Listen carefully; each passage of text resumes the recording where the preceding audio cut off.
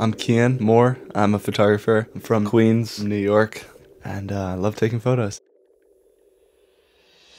This is the room I grew up in, and the main place I come to like sit down and work. I'll sit here for pre-production, think of like an idea, write out the mood board, you know, put together a whole deck here.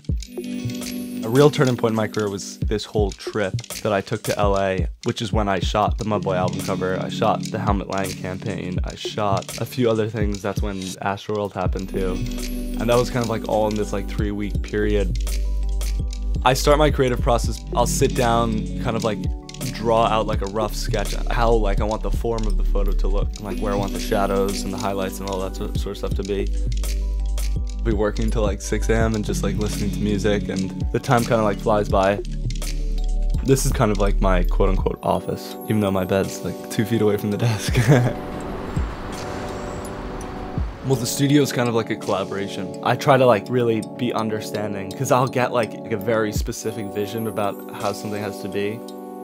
The way that I like try, I guess, to stand out is just stay true to myself, but I never do anything to like impress anyone.